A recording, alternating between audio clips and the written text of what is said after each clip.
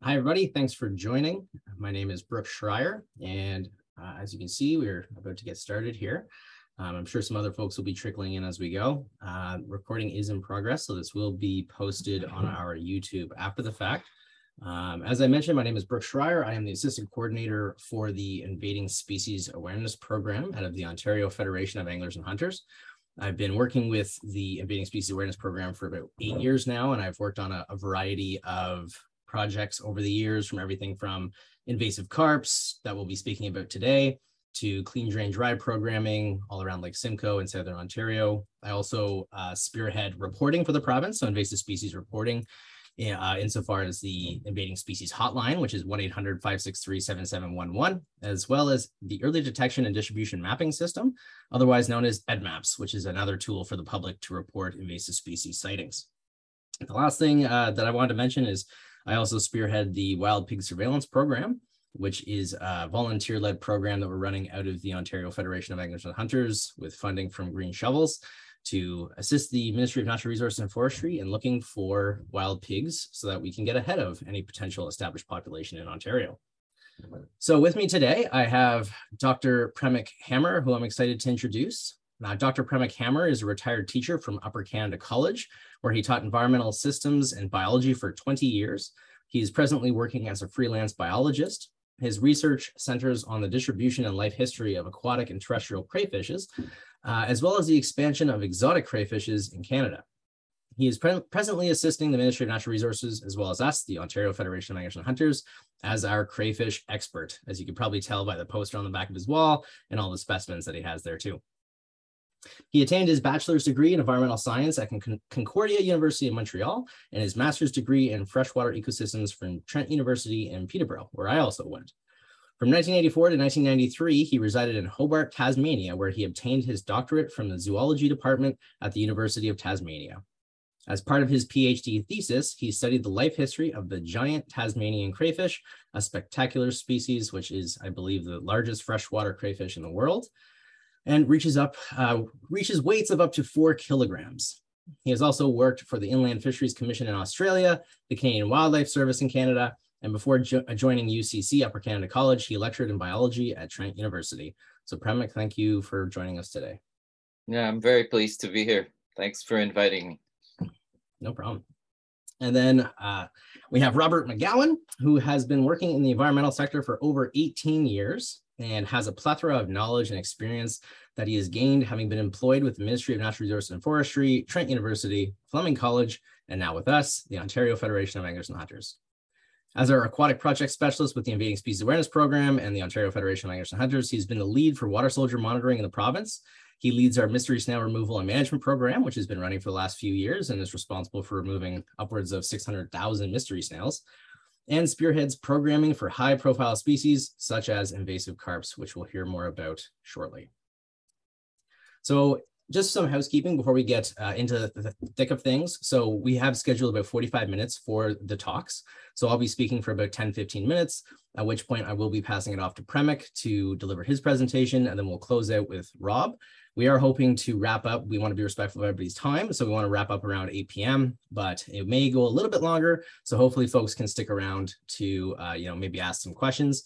You'll see that obviously you are unable to unmute. So we would really like you guys just to plug your questions into the Q&A. And when I'm finished presenting, I'll be compiling the questions. I'll try to answer some via typing, but then I'll probably save some for the end so we can do a bit of a live Q&A.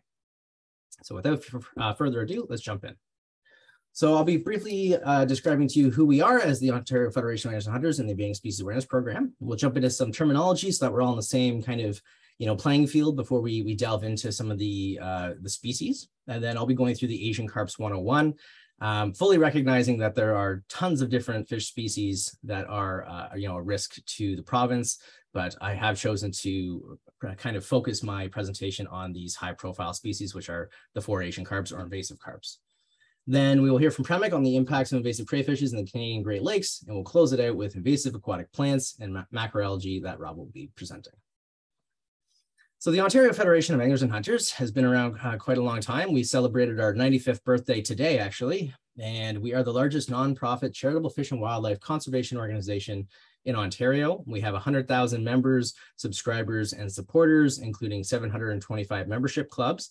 And we really represent the voice of anglers and hunters in the province and all things related to fish and wildlife resources, as well as trapping. And then within the Ontario Federation of Anglers and Hunters, we have the Invading Species Awareness Program, which was founded in 1992 as a partnership program between the OFAH and the Ontario government. So ever since 1992, we've been trying to raise the profiles for various aquatic invasive species and terrestrial invasive species, and we've done that through a variety of ways. But we really focus on education and awareness and generating that education and awareness. We also facilitate monitoring and early detection, and we also support surveillance, control, and response in the province. So who do we target with our outreach? You know, we target anybody who's really on the landscape. If you're somebody who likes to hike or likes to boat, is a horticulturalist, or, you know, an angler, a hunter, all of these individuals who are on the landscape could potentially represent, you know, a pathway of spread for various aquatic or terrestrial invasive species. So we try to engage with all sorts of different demographics of individuals across the province who may be responsible for spreading some of these nasty invaders that we find ourselves housing here in Ontario. So in terms of terminology, this is a real, you know, kind of high level definition for these various types of species that we're talking about. And whether you call them alien or introduced or non-native, to me, it's all relatively synonymous. So when we're talking about a non-native species, we're talking about something like the Chinook salmon, which didn't originate here, but was introduced either intentionally or unintentionally at a time. So now, when we contrast that with aquatic invasive species, you see something like the round goby, which is a species that was, you know, inadvertently introduced to the Great Lakes in the early 90s and is having detrimental impacts on the environment, society, as well as the economy, and sometimes even human health, depending on the species.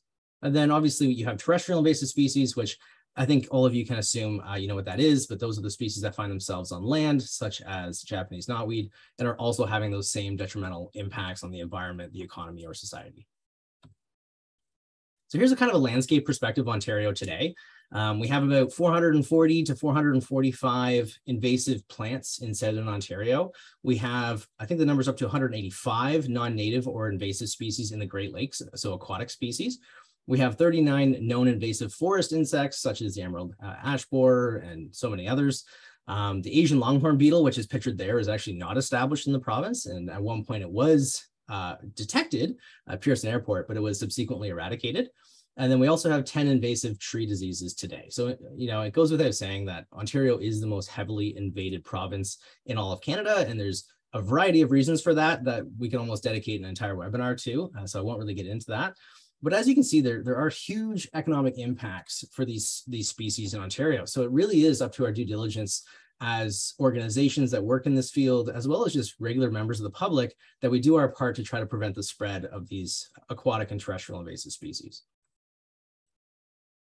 So let's jump into the meat and potatoes of the presentation. So today I'm talking about the 4 species of invasive carps that, you know, are currently established down in the United States. And if you didn't know, there are actually 4 species of invasive carps. And in order from top to bottom, you see the grass carp, then you see the big head carp, you see the silver carp, and then you see the black carp.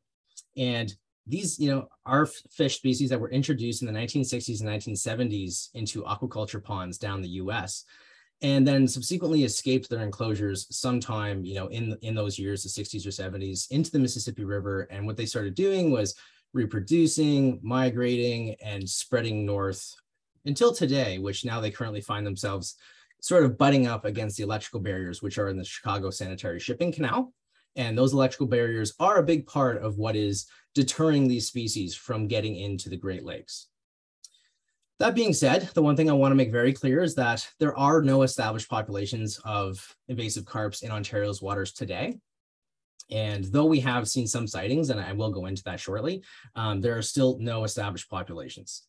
Now, one thing I do want to clarify is that these are not to be confused with the common carp, so Cyprinus carpio, which you see on the left-hand side there at the bottom, which is a non-native species. And well, to some people it's non-native, to some people it's invasive, and it definitely does have invasive tendencies depending on where it is introduced. but it is not a species that we necessarily want reported to our program via the invading species hotline or EDMAPs, because, it's been here since the 1800s, it's well spread, and, it was actually intentionally introduced in many places as a food fish. So let's look at the silver carps. They're usually sometimes collectively referred to as the silver carps because they both appear quite similar. So on the top there, you have the big head, you have the silver on the bottom, and you can kind of get the relative size of these species when you look at, that full-grown adult human in contrast to a full-grown, big head and silver carp. These are very big fish. They're big fish that are growing quickly. We typically say that within the first year of growth, they can actually outgrow the mouth size or the gape size of our native predatory fish. So what that means is our native fish species, which you would assume would want to predate on these invasive carps, can't actually do that after the first year of growth because they're just simply too big at that point. So once they get to that 1 year mark, you're basically left with, potentially larger, predators outside of the water, or even humans to try to manage the species. And at that point, it's quite unsuccessful. In terms of their origin, they are from Asia. They are from, places in China as well as parts of Russia, and they feed on a kind of a variety of things when you talk about all 4 species. But these species in particular focus on zooplankton and phytoplankton, and they both do exhibit that schooling behavior. And if you guys have seen any videos of the silver carp, it is the species, the one on the bottom there, that would typically leap out of the water in schools when they're disturbed. So whether it's by a boat motor or paddlers or really anything, they'll start leaping out of the water, which is, all well and dandy when you see it from afar, but when you're in it, it's less than exciting. And they can leap up to 3 meters, which is, 8 to 9 feet. And, they damage boats. Then they can also damage your person as well. They also live a very long time, and each female can lay up to about 1 million eggs when they go through a reproductive cycle. So no amount of management from a human perspective is going to reduce, a population of these guys if they are allowed to establish and start reproducing at a huge rate. It's just exponential growth. So here's the current distribution. As I said, there's no established populations in Ontario, and we are still happy to report that is still the case today. I know that there were some fears with COVID that people were worried that the powers that be, the federal government in Canada, as well as the state governments in the US, may become a little bit more relaxed due to COVID restrictions and wouldn't be able to get out on the water to monitor for these fish species. But still today, having received an update from DFO just recently, they haven't seen any grass carp in a few years or other invasive carps in our waters in Canada. So we're still hopeful. And honestly, in terms of invasive species, that's good news, right? Because historically, what happened was species got in, and then they became established, and then they began to spread. And then that's when we all realized, oh, hang on, we have to do something about this. We have to spread education awareness. We have to prevent their spread. And a perfect example of that is zebra mussels back in the late 80s, early 90s. But now, with these types of species, what we're doing is looking on the horizon, seeing them on the horizon, and then saying, no, we don't want those here in the province. We need to do something now to prevent them from getting here. So as you can see, I mentioned the Chicago Sanitary Shipping Canal. So there's Chicago there, and then you have the Illinois River that runs down into the Mississippi, and you can see that these 2 species are well established and distributed throughout those systems in the Illinois and the Mississippi riversheds. Then you have the black carp. This is, the longest and largest of the fish. It can get fairly huge, up to about 6 feet. And it does, it has the same origin as the other invasive carps. And this one's unique, though, in that it, primarily feeds on zooplankton when it's young, but then as it grows, it actually starts to feed on mollusks. And it actually has these really neat looking, pharyngeal teeth in the back of its jaw, which almost look like human molars that they use to crush various species. And because I know somebody may ask it, these things are inefficient when it comes to feeding on things like zebra mussels. And there has been some literature that has been written on, a case study of these things trying to feed on invasive zebra mussels, and they're just inefficient. It'd take them about an hour to eat a pound of them, which, when you know how many zebra mussels are in the water, these things are not going to put a dent in a zebra mussel population. But what they would do if introduced is they would have severe impacts on our already threatened mussel populations. Or native clam populations, I should say. As you can see, their distribution is much more to the south than the other species. And, when I was down there in 2018, the Illinois River, we were fishing for all 4 species. And that day we caught, 6 silver carp and 1 grass carp. And they had told me that they very infrequently actually run into a black carp. So it seems to be the one of the 4 species that is, the least amount of concern, at least currently. And then getting into the big baddie right now, this is the most imminent threat to Ontario's waters. This is the grass carp. And we have, we collectively, Asian Carps Canada, Department of Fisheries and Oceans, the Ministry of Natural Resource and Forestry, Toronto Region Conservation Authority, as well as many others, have found or captured 39 grass carp in Canadian waters since 2014. Though I did just mention a few minutes ago that we haven't found any in the last few years, which, fingers crossed that continues to be the case. So we're still in a good position. We don't have any reproducing grass carp in our waters, but people aren't, naive to the fact that there are no barriers between the US waters and the Canadian waters. And larval grass carp eggs have been found in the Maumee and Sandusky River sheds, which are in the state of Ohio. And I know, having a seat on the Great Lakes panel, that the Great Lakes panel and the state of Ohio are all working very hard, trying to eradicate, trying to monitor for those fish. They use what are called Judas fish, where they'll actually attach a tracker to a grass carp that they capture before putting it back in the water. Because again, schooling behavior, they'll be able to find more grass carp to get them out of the water. So fingers crossed, between the Department of Fisheries and Oceans frequently offering to go down to help and having done so many times in the past, as well as the states also lending hands to Ohio, that we do not end up with an established population of this species. Because this species in particular, you could probably guess, but its diet is actually, grasses and weeds. It's herbivorous. So it feeds on aquatic plants. It can consume about 40% of its weight every single day in aquatic plants, but much of that goes undigested. So then a lot of that high nutrient, waste is coming out of that fish. And if you have a large enough population of grass carp, it can actually add to something like algal blooms.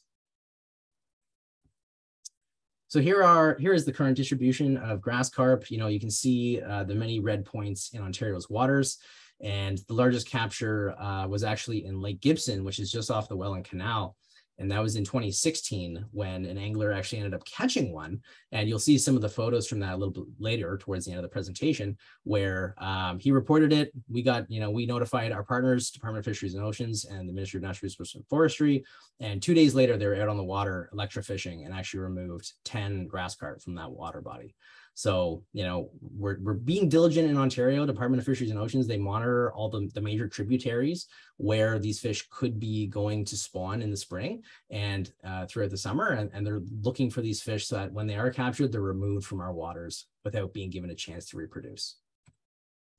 One really important thing that I wanted to do for, the anglers that are on the line or even just the recreationalists that are on the water, if you ever see a fish that you suspect is a grass carp, here's some of the key things to look for. So that top left image there, you're seeing a narrow or short dorsal fin, which is not to be confused with that long dorsal fin of the common carp, right? That is one of the key identifying features, because when you're on the water, you're going to see the dorsal fin. So that's what you want to look for. You want to look for that narrow or long dorsal fin. If it's long and it's a big fish, you're probably seeing a common carp, or maybe something like a buffalo species, just something else. You're not seeing a grass carp, or you're not seeing any of the other invasive carps, because they all have that narrow dorsal fin.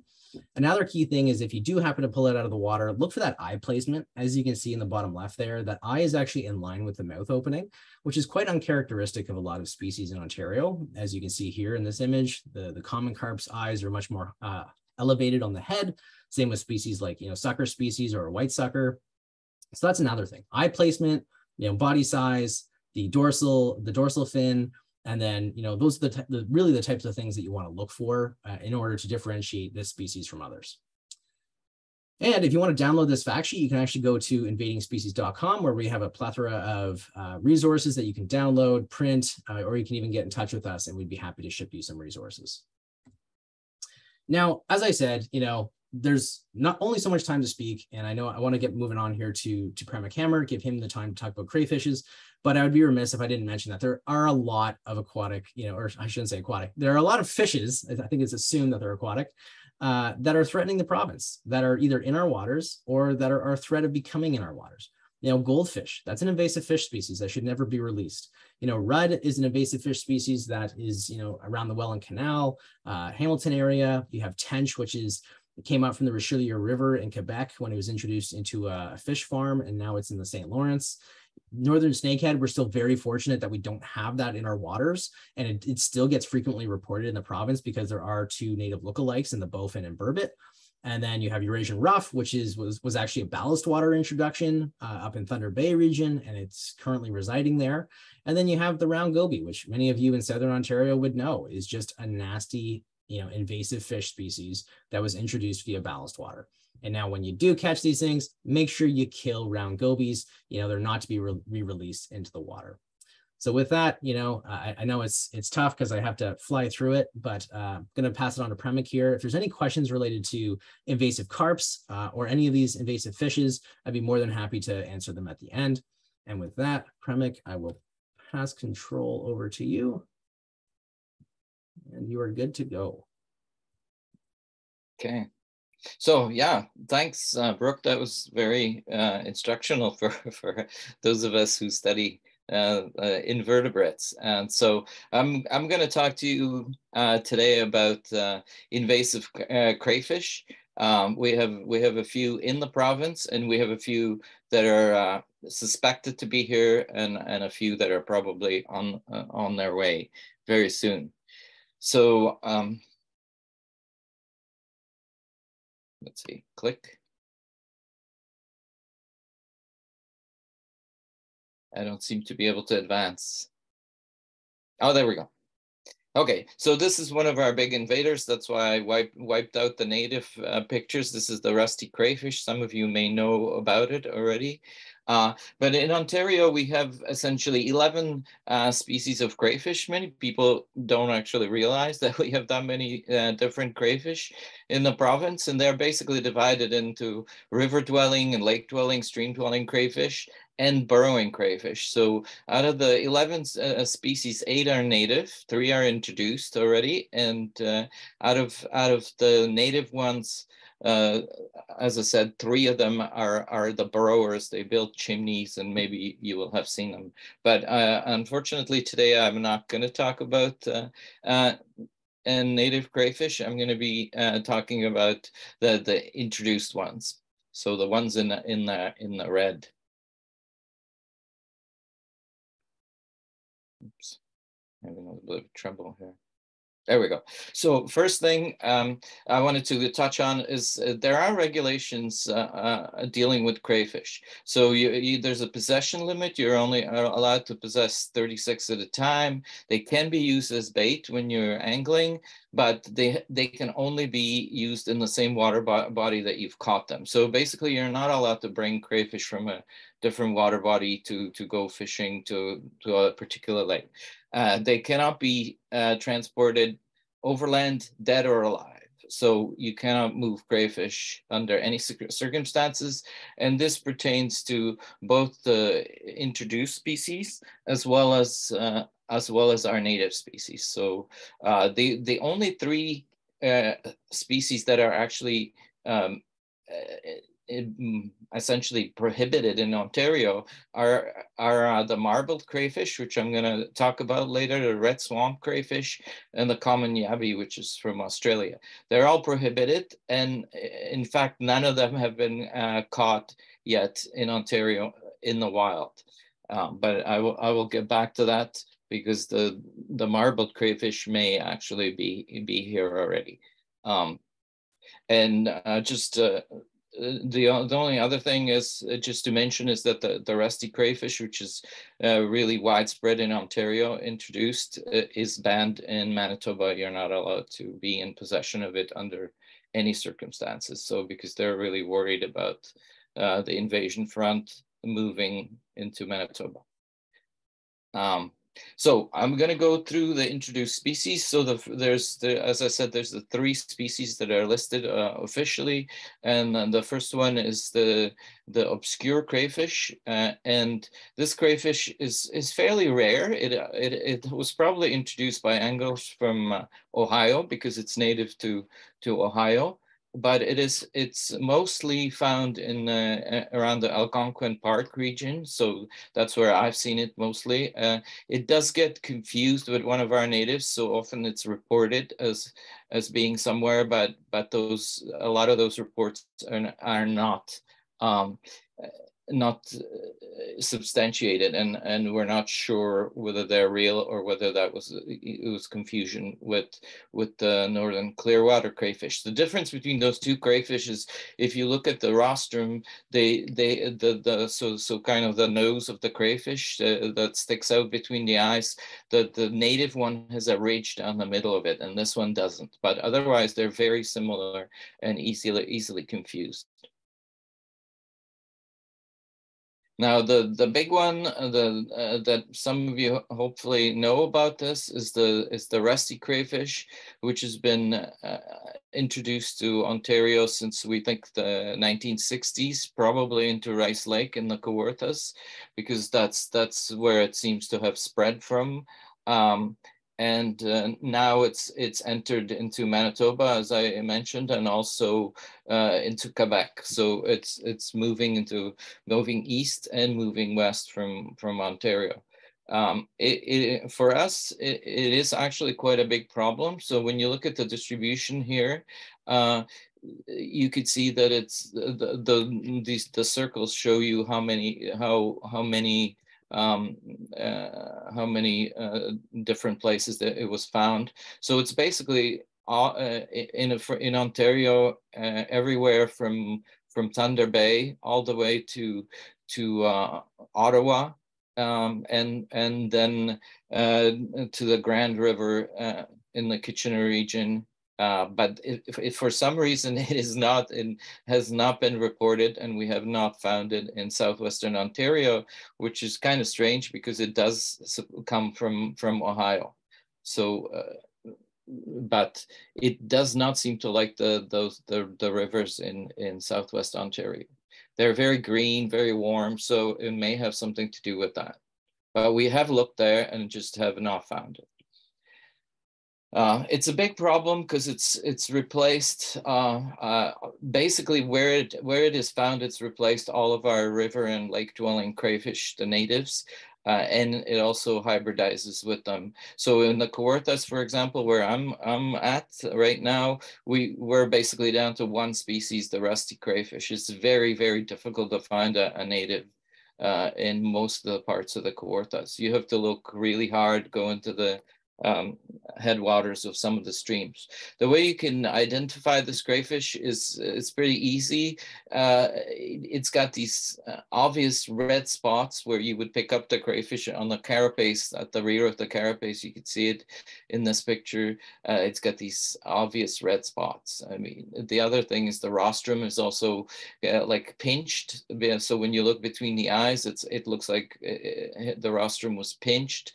And then the male crayfish have these sperm transfer organs underneath them called gonopods, and they're also characteristic shapes. So you could tell different species from each other by looking at their reproductive organs.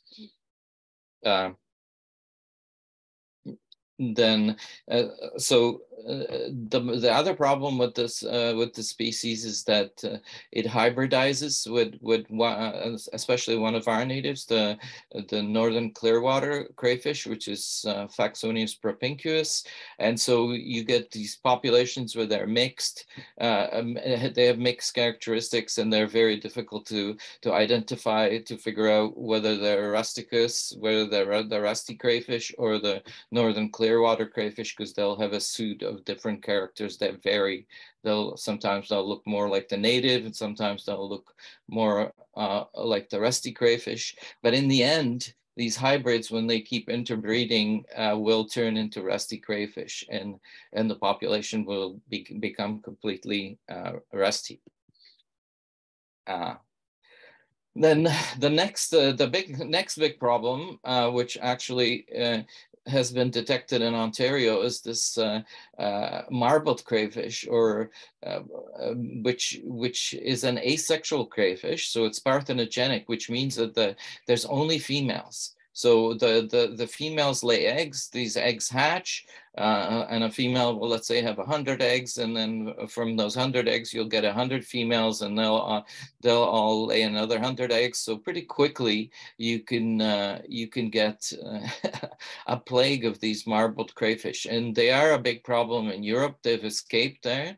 They think that they came from culture, from pet stores in Germany, that there was a mutation, and these crayfish are triploid, so they have 3 sets of genes. So they're very interesting to scientists who study them, but they are a nuisance, and they've taken over several European countries, and they're surviving very well. They've also been introduced into Japan and Madagascar, and they survive well in winter underneath the ice, and so they're likely to survive in Canada, in Ontario, especially in Southern Ontario or British Columbia, or even the Maritimes. And these crayfish are bad because they outcompete the natives where they've been introduced, and so they're an issue. They have been banned in Ontario as of December 2021, but if you go on Kijiji, they're still available for sale. So people are still selling them online because aquaculturists and aquarium enthusiasts will have one crayfish, and then pretty soon it will turn into hundreds of crayfish, and they don't know what to do with them. So often they're trying to sell them. So that's a big issue. And we actually found in these crayfish, so it was the first record wild that was reported in Ontario, in Burlington, and the stormwater ponds.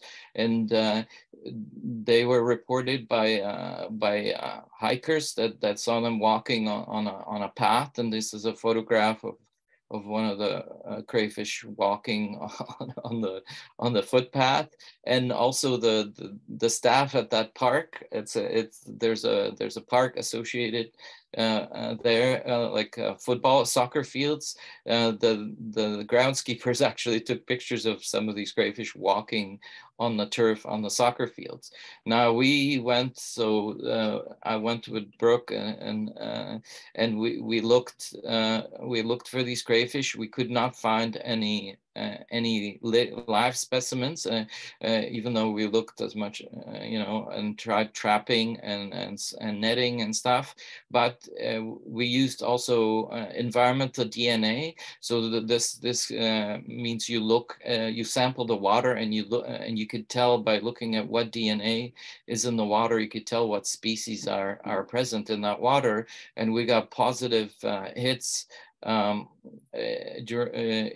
August 2022, and actually in October as well. So they look like they're in there, but we can't find them. So what they've done this winter, though, is they dewatered these ponds, and we're hoping that these crayfish were frozen out, and that they that they're no longer there. But we'll have to check next spring, this spring and summer, and see if we still get hits of eDNA, or if we can find some specimens.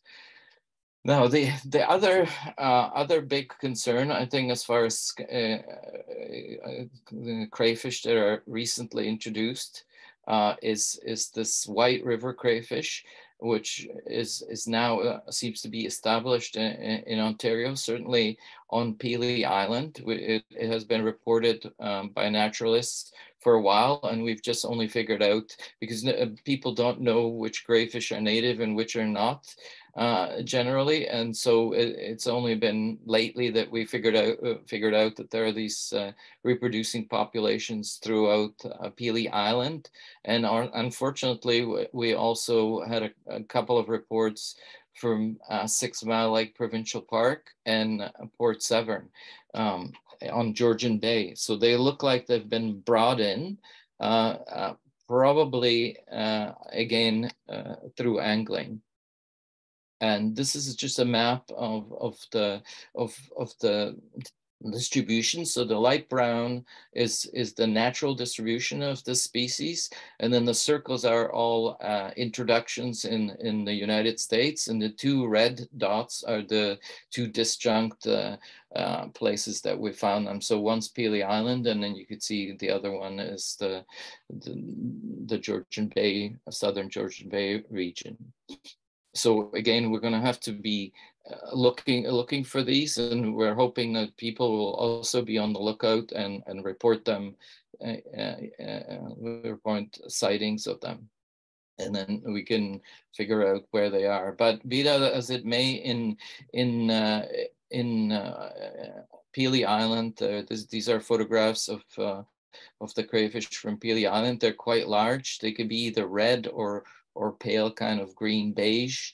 They have they're quite different from our crayfish. They have these long claws and very tuberculated, so bumpy carapaces.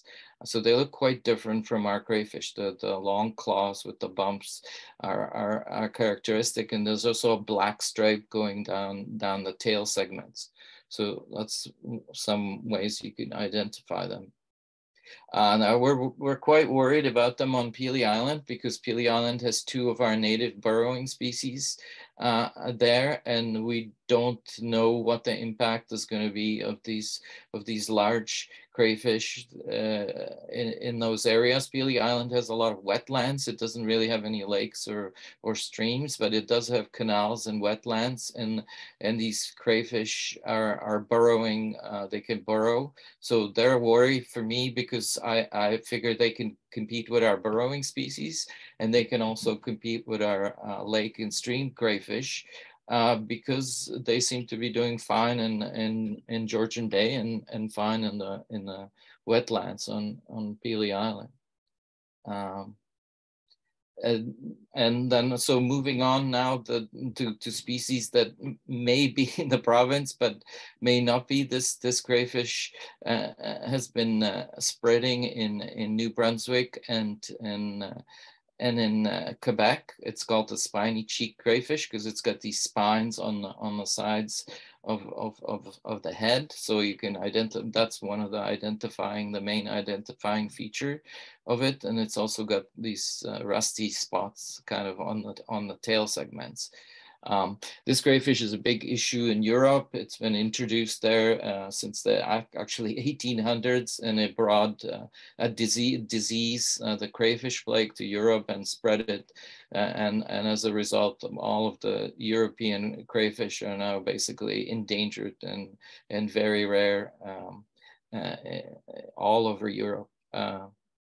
From east to west, basically. So this crayfish has been reported on an island in the Ottawa River, just on the other side of the border from Ontario.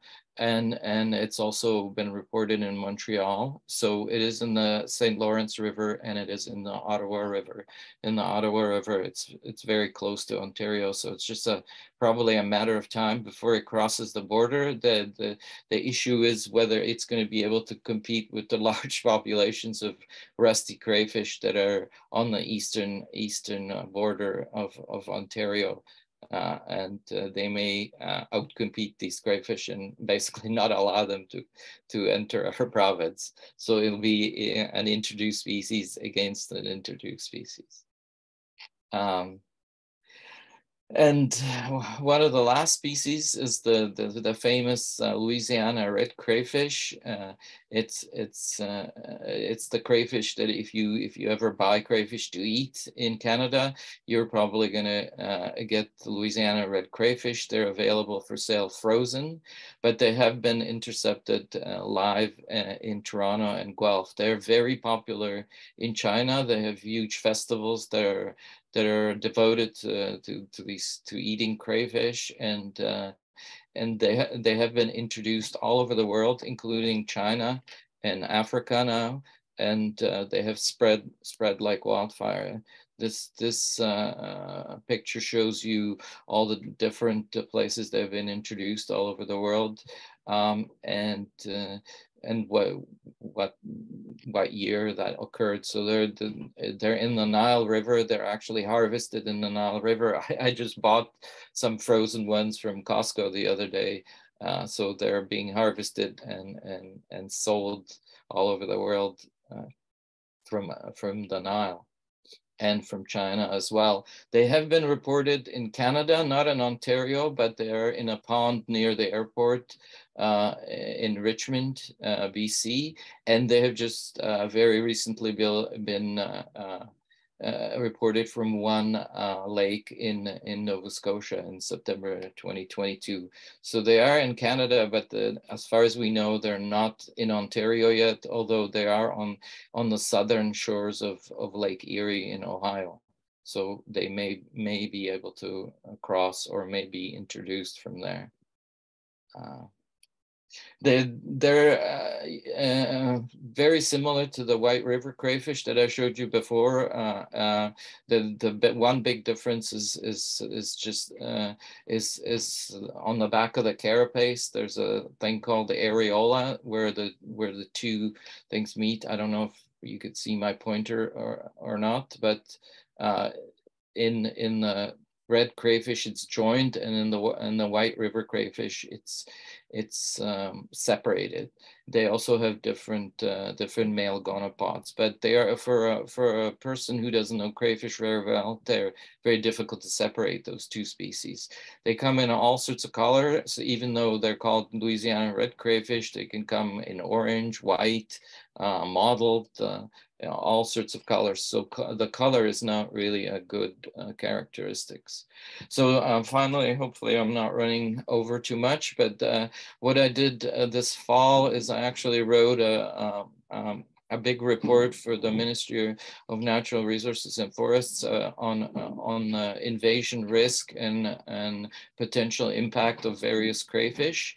And I rated them, and you could see here, this is the yabby is the first one. So that's an Australian species. I rated that low because they're susceptible to a disease that our crayfish carry but are immune. And so they're not likely to survive in North America very well because they'll get infected with the crayfish plague and probably die. The second one is the signal crayfish, which I didn't show you any pictures. It's actually a native to the West Coast. So it's found in BC. It's a huge problem in Europe. It's spread. It was introduced there to replace the dying European crayfish, and it spread like wildfire there, and it survives very well. But luckily, it has never been moved from the West Coast to the eastern part of Canada, and hopefully that will not happen. But if it was moved, it would probably do really well in Ontario. So I rated it high. And then there's a couple of related, the three related crayfish, the Procambarus, which one of them is the white river crayfish, the red swamp crayfish, and the Everglades crayfish. They're very similar, all three of them. I rated the red swamp crayfish and the white river crayfish high because the white river crayfish is already present in Ontario. The red swamp crayfish is likely to come over through Lake Erie, and the Everglades I rated low because it's a tropical species and it doesn't occur anywhere near our borders and may not survive well because it's a subtropical species that occurs mostly in the south of the United States. The marbled crayfish I also rated high, which, as I said, we think that it may be present or was present in Burlington. Hopefully we got rid of them, but since they are still being sold, there's no way of telling whether they've escaped somewhere else. And until we get another report, we don't really know what the status of that is, but they survive in Europe well. They go through European winters, which are, the water doesn't get any colder in Europe than it does here. It's 4 degrees at its coldest and at depth, and they can survive at those temperatures. So they should be able to survive here. There's the Mexican crayfish, the dwarf crayfishes, They're sold in pet stores. I rated those low because, again, they're not likely to survive our winters. The spiny cheek crayfish are the ones that are coming over from Quebec. They're in the Ottawa River. So again, I rated that high, even though we're not sure how they're going to do when they start coming into contact with the rusty crayfish, which have been introduced here and have been here for a long time. The rusty crayfish are a big problem already. They've replaced natives in many places. The Rouge River is full of them. The Kawarthas are all full of them. They're all through Eastern Ontario. They're up in Thunder Bay. And so they're everywhere, and they're still spreading. They're on Manitoulin Island and all sorts of places. So they're obviously high and present. And then finally, the obscure crayfish or Allegheny crayfish, I rated low because it's even though it's been introduced to Ontario, it doesn't seem to be spreading. Again, in the United States, it doesn't do very well when it's with the rusty crayfish. So the rusty crayfish may be keeping their numbers down as well. So I think that's all I have for you. Hopefully you learned something about crayfish, and I'll be able to answer some questions at the end, hopefully. Yeah, thank you, Premek. I appreciate your chat. It was very thorough, and I also look forward to getting out in the water with you looking for crayfish come April.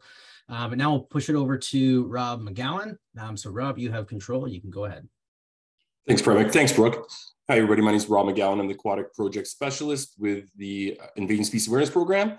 Today, I'll be talking to you about two high priority species in Ontario, European water chestnut and water soldier.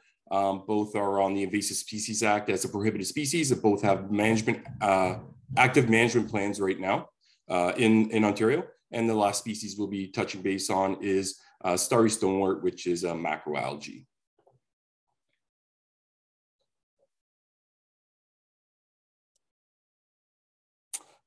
So my slides aren't advancing. Oh, they are now. Okay, so European water chestnut is a competitive invasive aquatic plant in shallow areas and has been introduced into sections of the Ottawa River, Rideau Canal, and the Cartiquet River. The introduction to these waterways could possibly be the result of a water garden plants being improperly released or a boat contaminated with water chestnut being launched within those areas. European water chestnut is an annual floating leaved aquatic plant native to Eurasia and Africa. It was introduced in the late 1800s as an ornamental species because of its unique look and growth habit. After a series of accidental and intentional releases, water chestnut slowly worked its way through the Northeast United States, most notably through the Hudson River watershed in New York, and has spread across 12 states since then. Its distribution in Ontario consists of small isolated population in comparison to the US. It was first discovered in the Ottawa River in 2006 in Voyageur Provincial Park, and that population is managed by the Ontario Parks. And then more recently, water chestnut was discovered in the Kingston and Frontenac Island areas in 2011 and the Rideau River, just upstream of Black Rapids Dam. These two locations are the main focus of the European Water Chestnut Program that Ducks Unlimited Canada oversees. So European water chestnut has an appearance unlike any other plant species in Ontario. The features that can be used to identify the water chestnut include its floating leaves, as you can see here. The leaves are green with sharply toothed edges. The leaves form a densely crowded rosette up to 30 centimeters in diameter. And the leaf stems are up to 15 centimeters long with a spongy swollen section that helps the plant float and stay on the surface of the water. Underwater leaves are feather-like with finely dissected leaf segments. The flowers are small, white, and have 4 petals. And this, the water chestnut produces this hard woody nut that's about 3 to 4 centimeters wide with sharp barbed spines. This nut bears no resemblance to the water chestnut in culinary cooking. And European water chestnut grows in quiet streams, ponds, freshwater regions of estuaries, and on exposed mud flats. So You can see the distribution here up in the Ottawa area, down here between Belleville and Gananoque. So that's where the Ducks Unlimited is managing it. There was a small isolated population pop up near Oshawa, which one of the conservation authorities was actively managing that. But this population here, down in the Welland Canal, was first discovered by a paddler in 2021, and it was reported via our online reporting tool, EdMaps. The Invasive Species Center and Niagara Peninsula Conservation Authority implemented eradication program in 2022, with the key partners being the Ontario Federation of Angus Hunters, Ministry of Natural Resources and Forestry, local paddle associations, and field naturalists. And in 2022, there's about 7,000 plants removed. They're planning on bringing the program back in the summer of 2023 with 4 hit squad students from the Invasive Species Awareness Program will be out on the water monitoring and removing plants.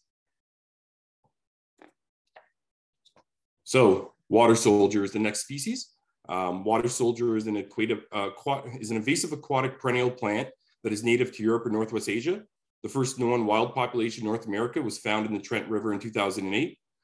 Water soldier was used as an ornamental plant in water gardens, which is the likely source of the introduction to the Trent River, just like the European water chestnut was introduced into the Ottawa River, suspectedly.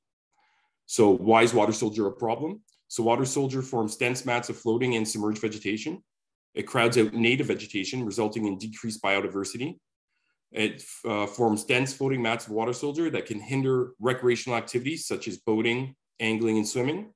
And the sharp serrated leaf edges can cut swimmers and individuals will handle them. So you can see in this middle picture here, that's the margin of spines that are very sharp and can cut you. So you should be take caution whenever handling the plant.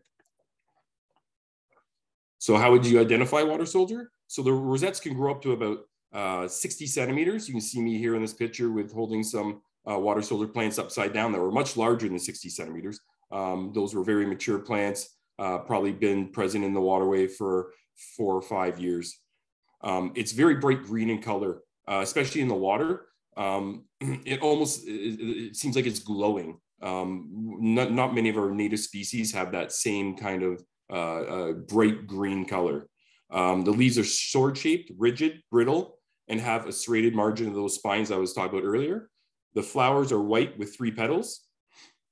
And water soldier it only reproduces asexually. So that is done through these offset centurions here in the bottom right-hand corner. And those offset centurions, these offsets here are like the runners of a household spider plant. So one water soldier plant can have multiple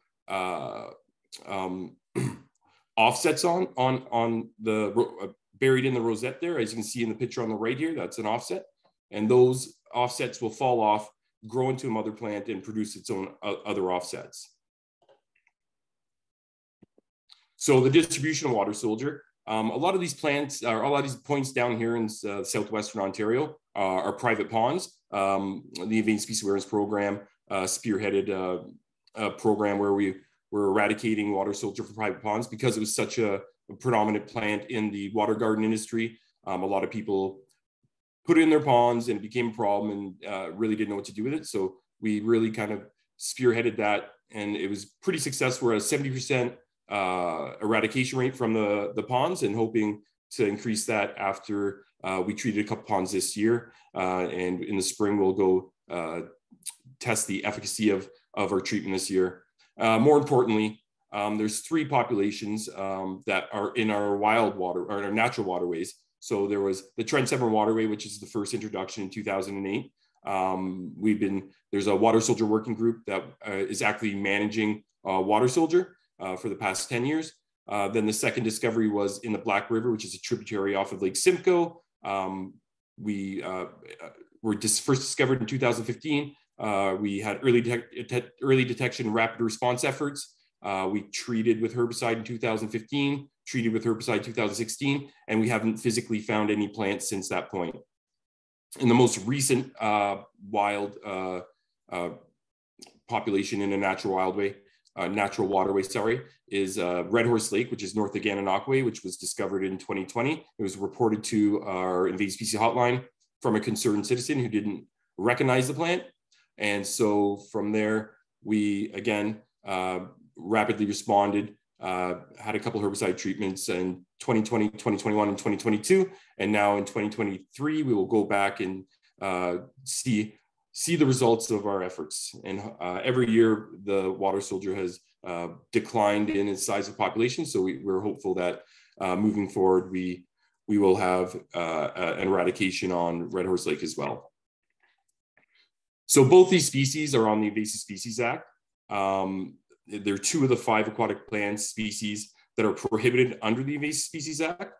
So these species are illegal to import, possess, deposit, release, breed, grow, buy, sell, lease, trade in Ontario.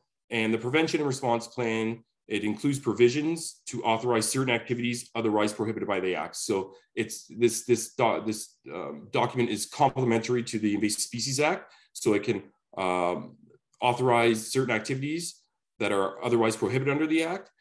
So you can monitor, limit the spread, manage, control, and eradicate these plants. And it identifies the persons and groups of that are authorized to perform these acts under the Prevention and Response Plan. So I know this is not really conducive to you copying this down, but this webinar is being recorded. So, and if you type in Water Soldier Prevention and Response Plan or European Water Chestnut Prevention and Response Plan, you'll be able to download the document. And if you choose to move forward with managing one of these species, there are some rules you have to follow in terms of contacting the Ministry of Natural Resources and Forestry, but you'll be able to move forward with some of these activities that are otherwise prohibited under the Invasive Species Act. And the last species we're looking at is starry stonewort. So starry stonewort is an invasive macroalgae that forms dense mats in waters up 2 to 15 meters in depth. Its white bulbs that are seed-like structures are deposited in the mud, allowing the species to be easily spread and survive in Ontario's cold waters. In North America, only male individuals of starry stonewort have been recorded. They have no roots, making them easily spread to new areas. And the species is spread primarily by boating, but it's suspected that the species, like waterfowl, can transport fragments or other unconnected water bodies to other unconnected water bodies as well. So starry stonewort reduces biodiversity by forming dense mats. Sometimes they're referred to as pillows because they're so large and they look like you can just jump in it and sink into it like a big pillow. And it competes aggressively with our native plants. These dense mats of starry stonewort can impede movement of fish, fish spawning activity, water flow, and recreational activities such as swimming, boating, and fishing. So starry stonewort is a bushy, bright green macroalgae, and it produces a characteristic star-shaped bulb like you can see in this bottom left-hand corner picture. The leaves and stem are thin and bright green and can be variable in length and are arranged in whorls around the stem. Branchlets typically extend in acute angles away from the stem's nodes, and tips of the branchlets may have irregular length forks or divisions. So that white star-shaped bulbous is about the size of a grain of rice, and it may be visible near the tips of some of these branchlets in certain times of the year. So as you can see, starry stonewort is pretty well distributed across call this central Ontario here. It's typically native to northern Eurasia, and it was introduced into North America through the St. Lawrence River in about the mid-70s. And it was first identified in Ontario in 2009 in Presqu'île Bay, as well as Lake Simcoe. Ballast water is the suspected method of entry, and it from there spread through the Great Lakes Basin. So that is all I have.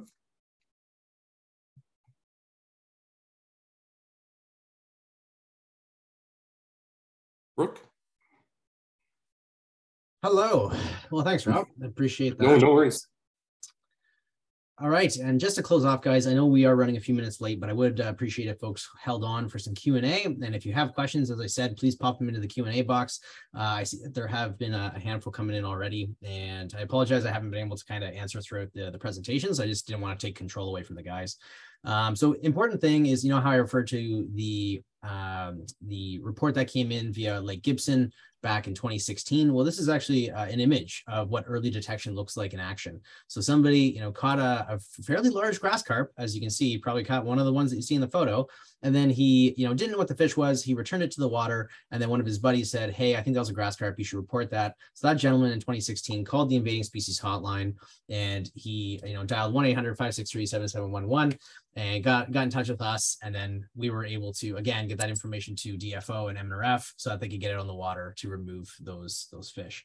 So that's what it looks like. It's not always ideal, and we can't always make it happen as easily as that, but it's really important that Ontario's public is aware of the risks associated with aquatic and terrestrial invasive species. And when they see something that's high risk, whether it's water soldier or a crayfish that they don't necessarily recognize, or a potential Asian carp or invasive carp, that they should call or report one of these various methods. So you can call us, you can email us, you can create an EdMaps profile, or you can even join our iNaturalist project. So with that, I'll, you know, get in touch with us. We have a variety of resources that you can download, that you can, you know, share, that you can get from us, that we can mail to you. And with that, I'm going to hop into the Q&A. And I'm going to stop sharing my screen here. There's my email, there's Rob's email, and I can also share Premek's after the fact. I'm going to stop sharing. And Premek, if you want, I'll get you to turn on your camera. Can the public, okay, so I'm going to go through these questions here real quick. Can the public, general public, participate in the wild pig program? So yes. Now, that being said, I have been fairly selective geographically around where I want volunteers to be located. So I work in tandem with the Ministry of Natural Resources and Forestry to fill gaps, surveillance gaps. And those surveillance gaps this year were identified as Northern Ontario. So everywhere from Thunder Bay west. So right now we are fairly full up. But that being said, you can get in touch with me. You can shoot me an email. Again, if you didn't get it, it's Brook_Schryer@ofah.org. And just, you know, send me an email with your interest. And that way I can, you know, get back in touch with you and let you know if you can participate. I'm a certified horticulturalist, and I'd like to know how to educate the naturalist gardener on jumping worms. Oh, jumping worms. So jumping worms, I don't know if everybody knows, is kind of a new species that gets its name from how it reacts when it's picked up by a human. It doesn't really jump per se, it just wiggles quite aggressively. And there are some folks who are working on jumping worms, and there are some resources that exist out there already. So, you know, Carol, what I would recommend you do is, again, get in touch with me, shoot me an email, and I can put you in contact with the various individuals who I know who are working on jumping worms. And that being said, one of the nice things is that I have added it to EdMaps, so you can report it on edmaps.org. So if, you know, you go to your group and you tell them, hey, if you see a worm that's acting strangely, and then, you know, take a photo, take a video, and report it to us at the Invading Species Awareness Program or to EdMaps. So I appreciate that question, Carol. So then Daniel asked, which water bodies were the grass carp found in? So I guess this is another question for me. Sorry, guys. I'm sure I'll pass them along to you shortly. So grass carp have been found kind of in a variety of locations in Ontario. So they were found in the St. Lawrence River. We know that because the province of Quebec has had positive eDNA hits for grass carp in the St. Lawrence River. We've also found them in Prince Edward County. We've found them in Toronto Islands. They've been found just off the Welland Canal, as I said. They've been found, so in Lake Ontario, Lake Erie. They've been found on the west side of Point Pelee, and they've also been found actually in Lake Huron. So they have been found in a variety of locations. They've all been adults, and, you know, those fish have either been, you know, seen by somebody and then captured by DFO or washed up on shore. So it's been a kind of a variety of ways with which we have found those fish. So thank you for that question, Daniel. So this question is for you, Premek. Hello, Premek. Are these invasive crayfish suitable for human consumption, assuming the water is clean enough? Yes, the answer is yes. I mean, I've eaten a few rusties in my time, and the White River crayfish are quite big, and they're very similar to the Louisiana Reds, which are normally sold for food. So yeah, as long as the water that you're getting them is clean. But I have to point out that you're not allowed to transport them live or dead. So this is a problem. Basically, what you have to do in order not to break the law is to cook them on shore. Like and even then it's probably touch and go, right? I think Brook can probably say something about that, but you should not, you can eat them, but you should not transport them. But I mean, if you boil them on shore, I think it would probably be okay. Or if you catch them off your cottage dock or something, then you're not transporting them, and if you cook them right there, then they should be fine on a propane cooker or something. Yep. I don't know. As you said, I'm not a law expert, but yes, you can eat them. No, as long as they're big enough. Yes. Yeah, you nailed it. And the interesting thing is that though there's a possession limit of 36 when you're using them for angling, there's actually no possession limit when you're eating them. So if you're catching more than 36 on the shoreline for the intention of boiling them and consuming them right there, again, there's no possession limit. So that is something that you can do. Okay, Janet asked, where did Faxonius limosus, I hope I said that right, Premek, originate to spread to Europe and then now here?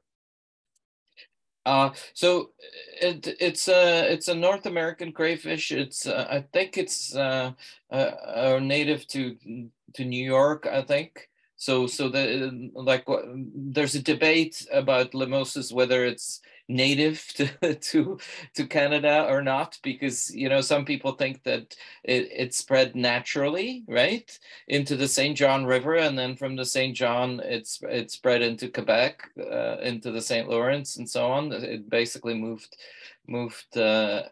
west, but it was moved. I think it was a German some person. I don't know whether he was a businessman or something. He basically brought them from North America back to Europe for consumption, because Europeans like to eat crayfish. They were big crayfish eaters, and he probably just thought, oh, it's going to be we'll have a different kind of crayfish, and unfortunately, they have our crayfish carry this crayfish plague. So it's a fungal disease, and that fungal disease spread to the European crayfish and basically decimated them. And then they brought over the West Coast crayfish and other crayfish. They've got the Louisiana Reds. They've got everything in Europe now.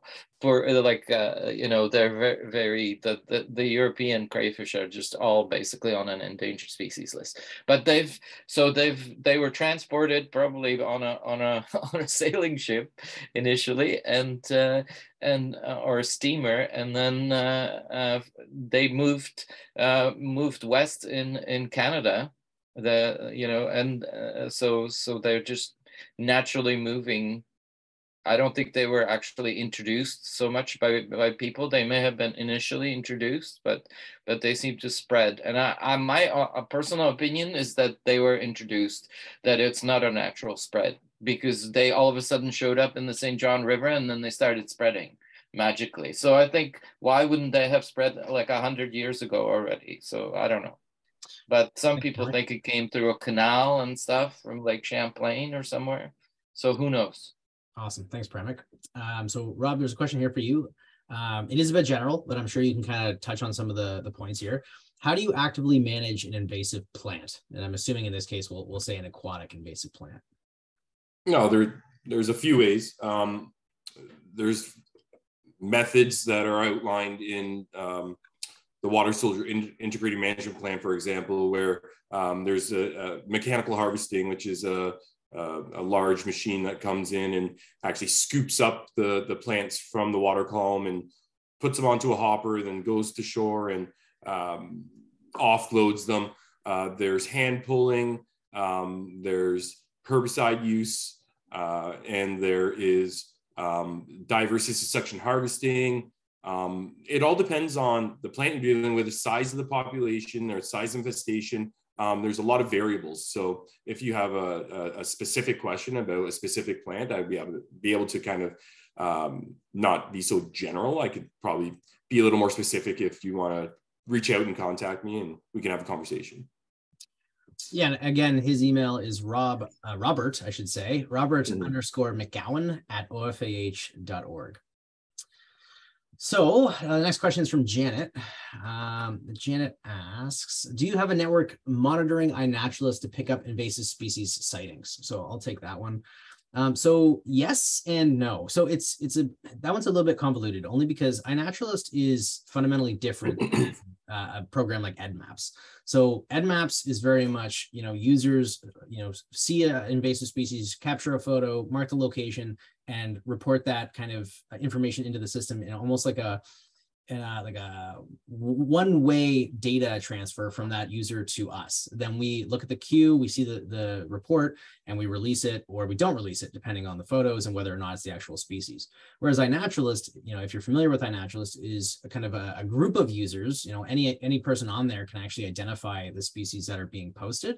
So, and not to mention, the user base for iNaturalist is huge, right? Like you're talking about, in our project, which we have set up since 2018, over 150,000 invasive species reports that have been added to that database. So for us to manually go through and make sure every single one is indeed what it's being reported as would almost be impossible given our capacity.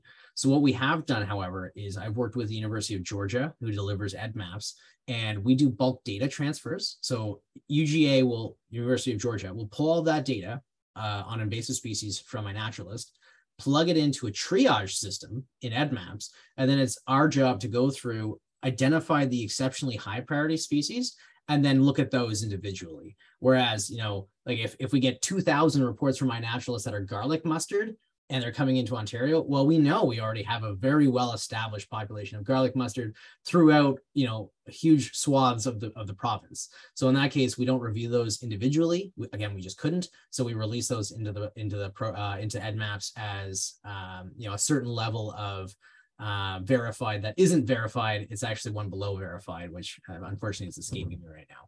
But hopefully that answers your question. We don't go through every single report, but with iNaturalist, but we do try to capture the really high priority species as they come through in bulk data transfers. Okay, I have another. Linda and Terry, can you advise on fanwort in Cashebog Lake Down? So Linda and Terry, that's been a challenging one. I know that you guys have been in touch with us a variety of times, and I'm sure Rob could talk to this too.